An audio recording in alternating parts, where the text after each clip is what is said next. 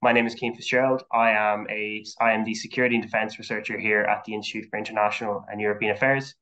My research generally focuses on great power competition and its implications for the Irish security environment. I am delighted to welcome you here to this IIEA webinar, where we are joined today by Professor Nicholas Eftimiades, Professor of Homeland Security at Penn State Harrisburg and author of Chinese Intelligence Operations, who's been generous enough to take time out of his schedule to speak to us today. Professor Eftimiades will give a presentation to us for about 30 minutes, and following this, we will proceed to a Q&A with the audience. You'll be able to join the discussion using the Q&A function on Zoom, which you should see on your screen. And then please feel free to send your questions into the please feel free to send your questions in throughout the presentation as they occur to you, and we'll come to them once Professor Eftimiades has come to his presentation. Just a quick reminder to everyone that today's presentation and Q&A are both on the record. And if you'd like to join the discussion on Twitter, please use the handle @IIEA. So I now formally introduce Professor Eftimiades, and then I'll hand over to him. Nicholas Eftimiades is a professor at Penn State University and author of the book Chinese Intelligence Operations. He's a member of the graduate faculty teaching Homeland Security, Intelligence, and National Security Policy. He conducts research on China's economic espionage, intelligence, and emerging threats and disruptive technologies. Mr. Eftimiades retired from a 34-year government career in intelligence and diplomacy and has extensive experience and has published widely on China and the national security space.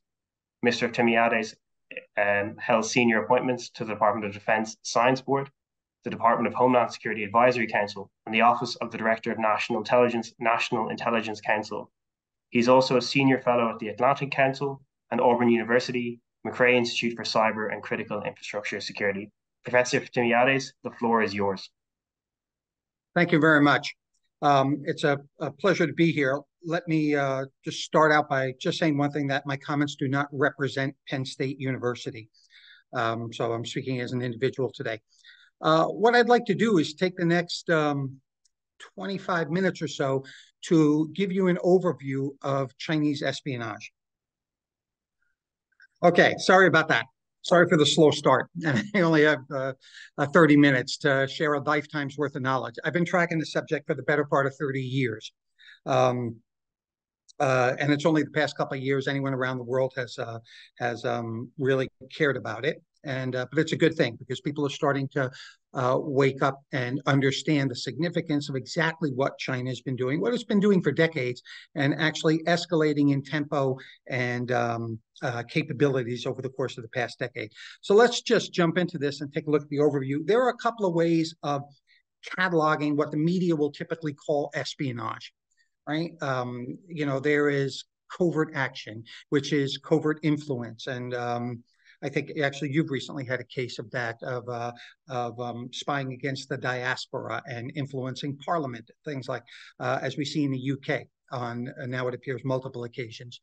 So there's traditional espionage, which in the United States is coded 18 U.S.C. 790 series. It's an actual series of espionage violations that you do against governments. In secret, taking out secret materials. Economic espionage, which is probably one of the more extensive activities that China conducts, and that includes technology and trade secrets. The United States estimates its losses anywhere between 4 to 600 billion a year due to this type of technology and theft of trade secrets. I probably put that a bit lower at 386. 87% of even all the fake products that are coming into the U.S. come from China. 82% from Europe, or rather 82% of the fake products coming into Europe come from China, and 80% to Canada has that figure of 80%. So we get a lot of theft of trade secrets, reproduction of items, and things like that that come into the country, which really affects the economic base. This all comes under one category of economic espionage. Illegal exports. In addition to just stealing technology and trade secrets, we have stealing physically items that are not set for export, not releasable for export. As an example, semiconductors, which I know you have production there, and a lot of other items that China just steals, and in fact has been able to support its military that way. Research violations. Lastly, research violations. We had quite an aggressive campaign against this in the United States to actually look at the theft of research done out of universities, primarily out of universities and research institutes. I'll give you a bottom line up front.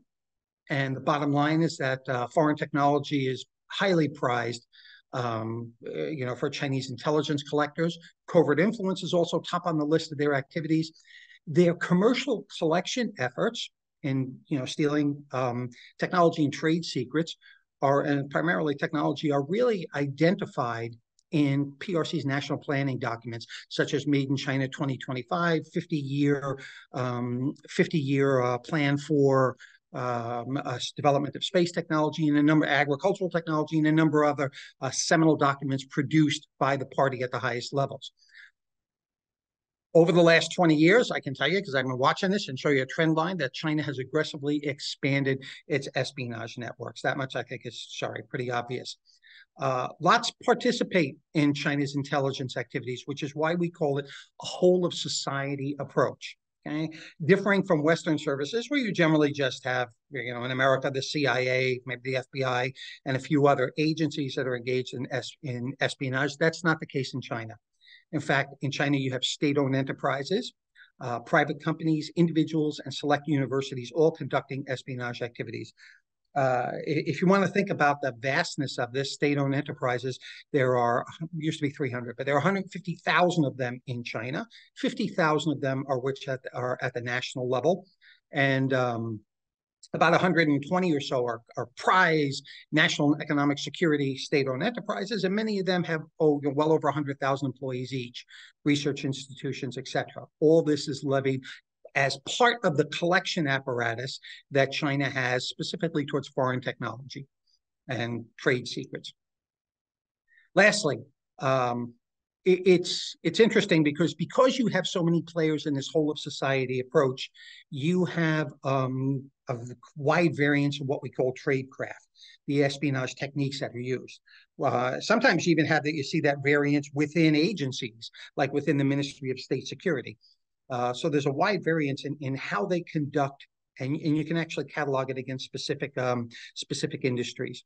Cyber is probably the exception, and they show pretty standard techniques in that. So if you're looking at economic espionage along a continuum, you see just the vast number of capabilities that they bring to bear.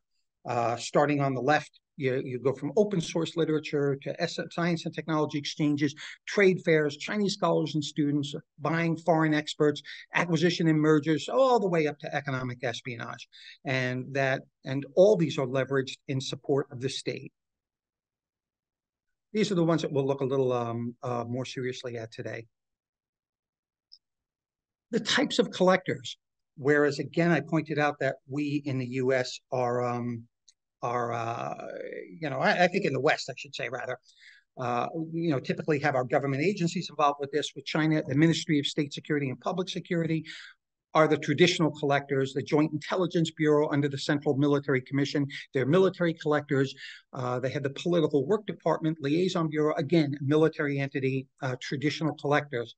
But they also use, and this is a Western definition, all right? And it's not a Chinese definition.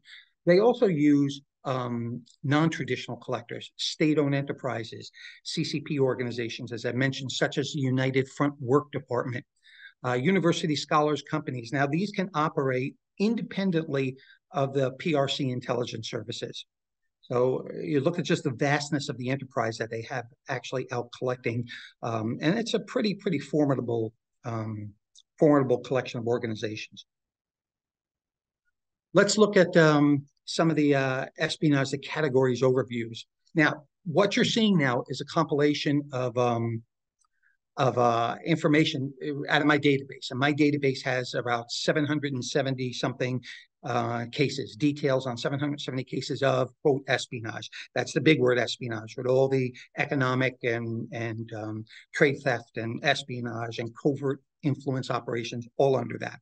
So we have about 772 cases, and it's very, very detailed for each one. And what that allows you to do is to really understand what what is going on and who's doing what with relative to China's activities.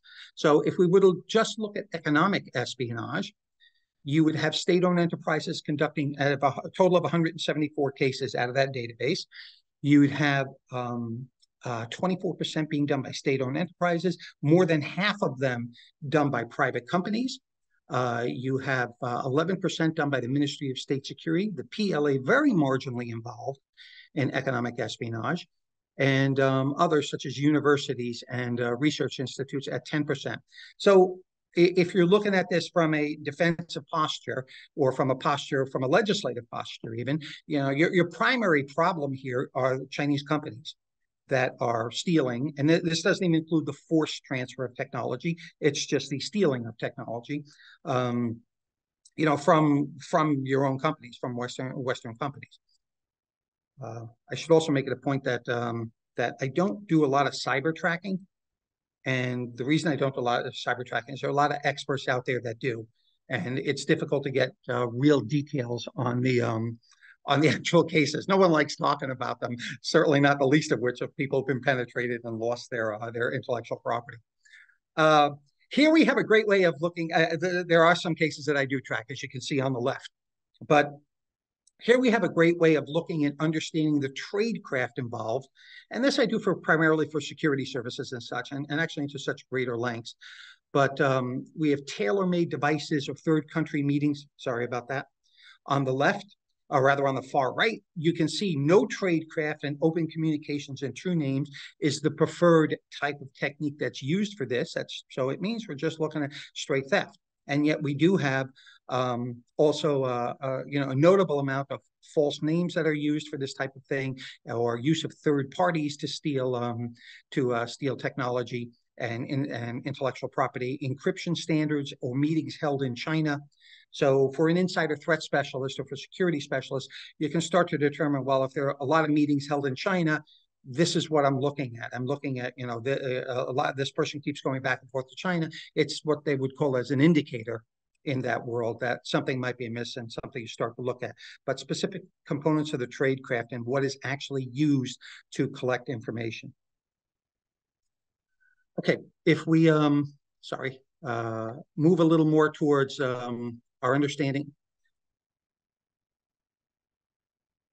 Right. If we move a little more towards our understanding of PRC organizations conducting espionage, and this gives you a breakdown of what you're looking at. This is espionage, across the whole board, not just economic.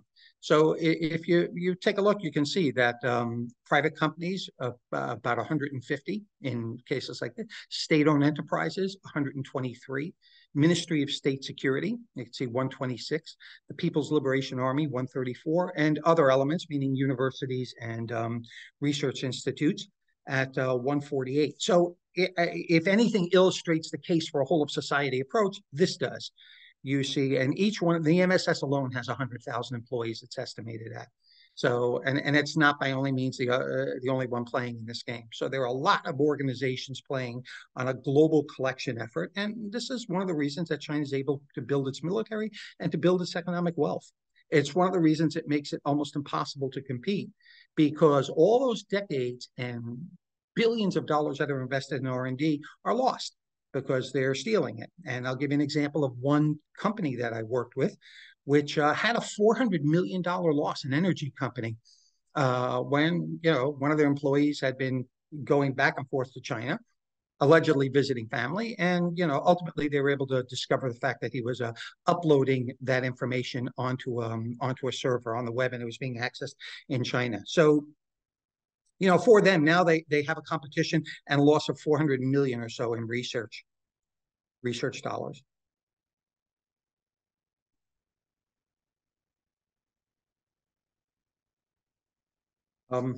Once again, just their use of espionage, tradecraft, and this is not economic espionage, but this is espionage sort of as a whole. And you can kind of take a look when you look across the board where no tradecraft, no espionage tradecraft or techniques are employed, what are simply false false names or documents and third-party usage, and just basic encryption standards and meetings, meetings held in China. So the tradecraft differs depending on what type of theft that you're actually looking at, whether you're looking at economic espionage and dealing with corporations, or whether you're taking a whole swath and looking at, including national espionage, against government secrets and influence operations. The type of tradecraft differs depending not only that, but the industry that you're looking at.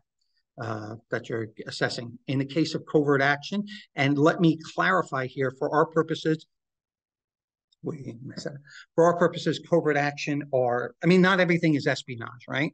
So the example of Christine Lee with the UK, and I'll go into that in just a moment, where a person was influencing parliamentarians and giving money, and of course, they probably don't know where that money is coming from, but she's actually being paid to influence them. That's a covert action because it's not really espionage, but it's a covert activity done at the behest of a nation state. So in that case, when you take a look, again, you see massive players, the United Front Work Department, tens of thousands of people in the United Front, and offices and associations span out globally. The People's Liberation Army, the Ministry of State Security, and the Ministry of Foreign Affairs, all engaging in covert action or covert influence. This is a slide which just shows the number of cases tied to the specific type of espionage, as I had mentioned earlier. In the U.S., ITAR, IEPA, EA, and ASEA are all illegal export of technology, military-related technology. Okay, so you could actually combine those into one, and you get 140 cases that actually having occurred. EAR, Export Administration Regulations, is the illegal export of dual-use technology, and I hold that separately. And then we have kind of the standards: research violations, 31 cases, espionage cases, 128, economic espionage cases, 124, and civil actions, 24. So you can kind of get a spread of what China's doing across all boards relative to a whole of society approach and their massive collection apparatus. We'll just take a quick look at a couple of cases. This is Christine Fang, otherwise known as Fang Fang. She was, in 2015, she fled the country because there was an FBI investigation. There she is in the center with Congressman Swalwell, who she worked closely for and with, and even up to the point that he was running for presidency.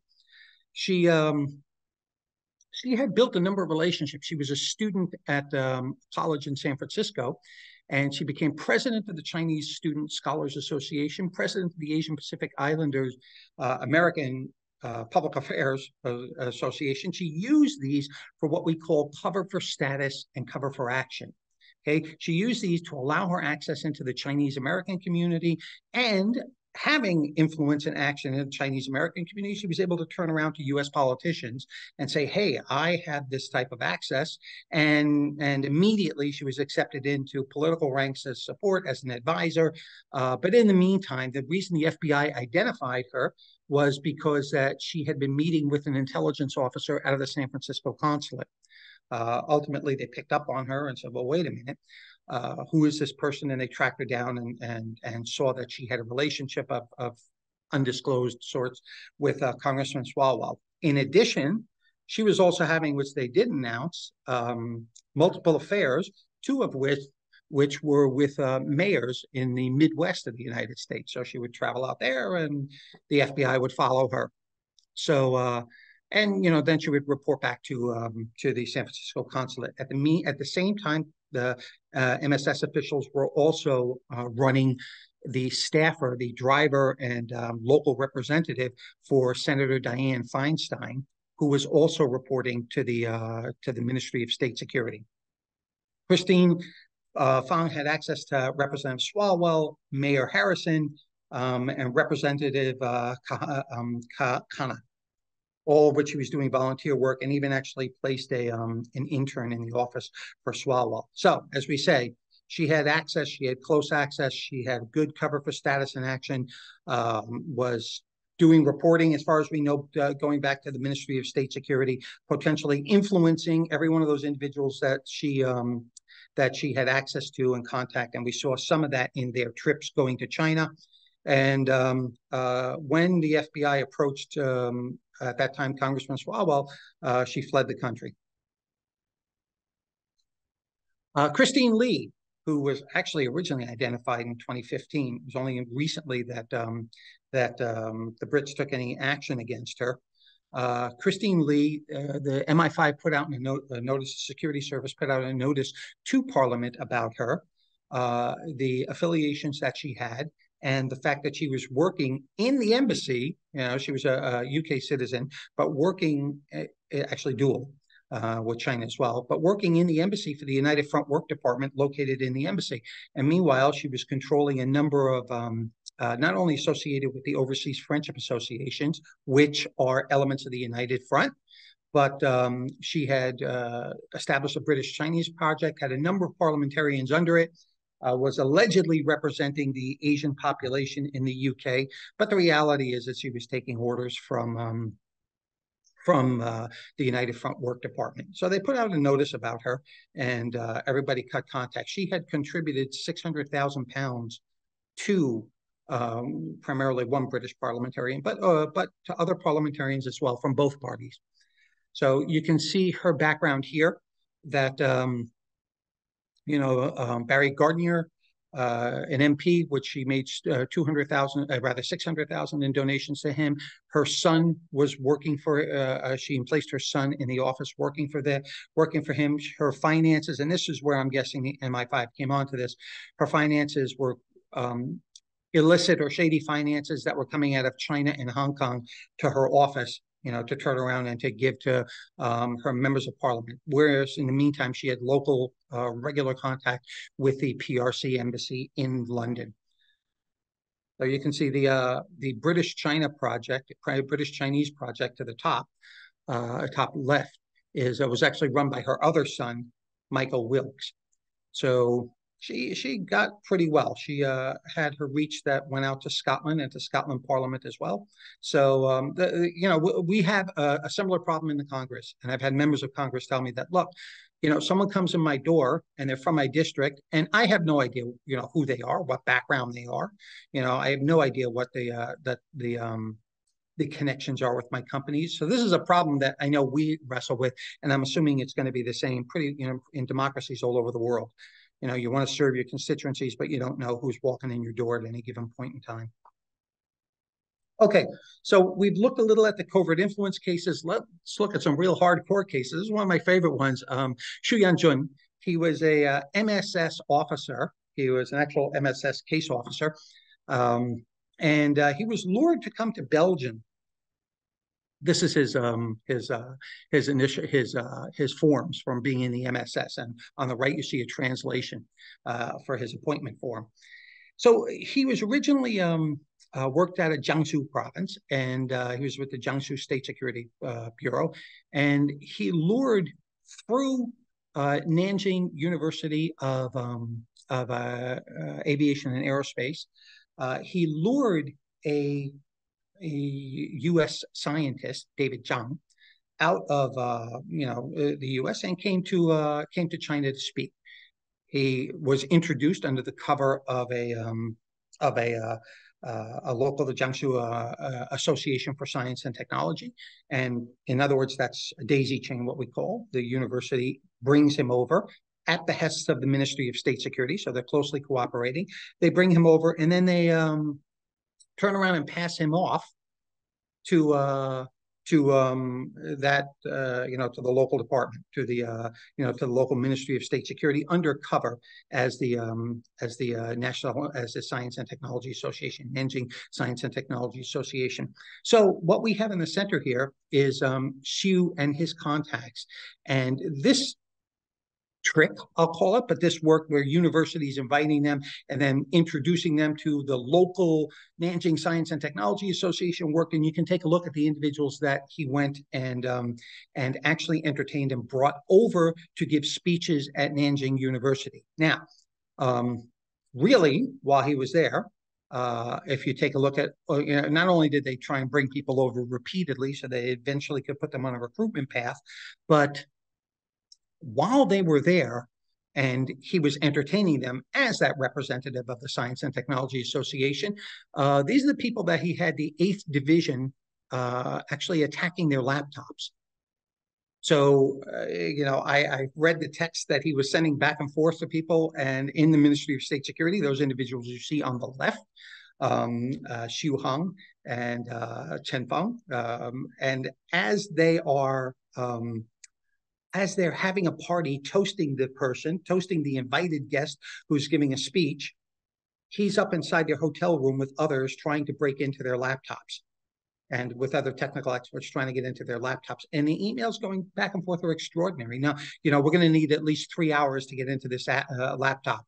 And they're literally, as their host is sitting there, drinking and eating right next to him, saying, no, we can only keep this guy here for another hour. You've got to make it happen within that time. Yeah, and in several cases, they're inserting a virus. There's some interesting work that was done against Safran Aviation. On the upper left, Guzhen and Tianxi were locals working inside of Safran in China, and they were both recruited. Guzhen was in charge of cybersecurity for Safran in China, and he was recruited. And of course, they tried to put a virus. Actually, they did implant a virus into Frederick Haskell's laptop when he went. He went to actually present in China, and as his slides came up, they didn't seem to be working. And they said, well, no, you need a codec upgrade. And they gave him an upgrade, and that was about all. It was a virus that they had implanted into his computer. So we have a number of cases where there are invitations that come out, paid invitations that come out for lectures and presentations or cooperation, within China. That is used as a stepping stone for eventual recruitment of the individual. And lastly, it's also used to do technical penetration. So they're pretty comprehensive in how they approach their target set. I'll note lastly on this slide, Xu Yanzhong was using a cover name of Zhang Hai, and he was using that on LinkedIn, which he did a lot of approaches on LinkedIn, specifically Linda Lee on the lower left. But Ji Chaochun was a U.S. Army reservist. He was actually recruited in China, and he recently got convicted and Xu Yanzhong was his case officer handling him. He was actually became a Mormon, which is interesting, and was targeting people who were in the Mormon church, Chinese who were in the Mormon church who were traveling to China, specifically aerospace engineers. So really interesting the way their intelligence service works and kind of branches out and uses local contacts to be able to conduct tradecraft. Okay, I think that's actually done a bit early, but that's sort of my baseline. I'll just give you, I didn't want to go over, so, but if you take a look at my website, I have, like, this presentation will be on. I have a lot of presentations that are on, a lot of reports, a lot of articles. It's all in the library section or a publication section, and you can just, go, and if it's useful for you, great. You'll also see things like online courses and stuff that on this subject that you can look at as well. Anyway, that's all I have immediately, and I'm guessing we have a fair amount of time for questions and answers.